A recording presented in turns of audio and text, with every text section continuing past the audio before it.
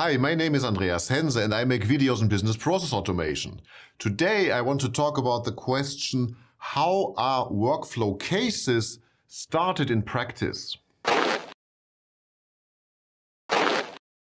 If you have been working with a workflow management system for some time, you may have seen that you have to first upload a specification to the workflow engine, and then you can start cases for the specification.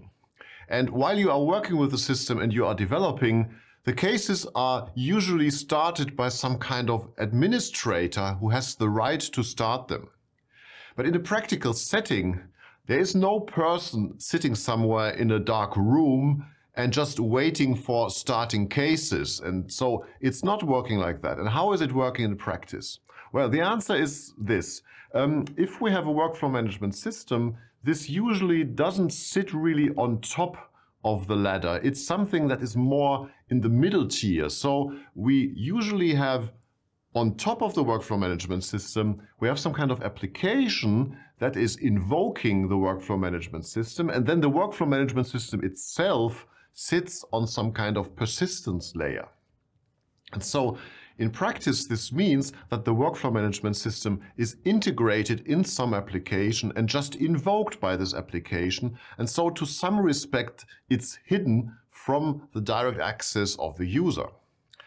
We have been doing some projects, for example, with YAWL, where we have integrated YAWL into a LiveRay portal. And I'll put some links to videos on this topic in the description below. But you can think of any other workflow management system. And so in general, we are somewhere inside some application. And then it is somehow the application that starts the workflow cases. Let's take the example of a personal management system. So in a personal management system, you have persons, and the persons are somewhere existing also outside of the workflow management system. Typically, they're in some kind of relational database, for example. And then you have the application somewhere, and the application can access these persons, and the application gives you access to the database where the persons are stored. So let's take the example of a person in a personal management system, and let's think about three statuses that the person may have. So it may have the status new, it may have the status onboarded or offboarded.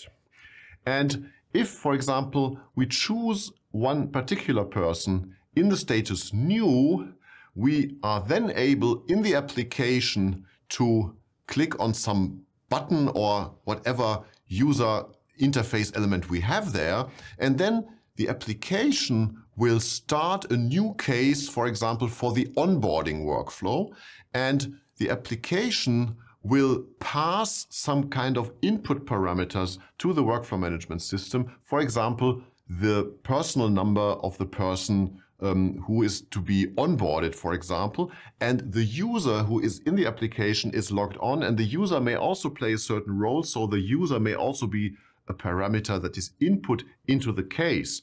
And so the start of the workflow is typically from the application to the workflow management system. And once the workflow case is started, then we have the different tasks, and then we have work items produced to different roles, and these work items may be distributed to the same user who is sitting in front of the system already, or to some other user, depending on the roles that this user who has started the onboarding process had.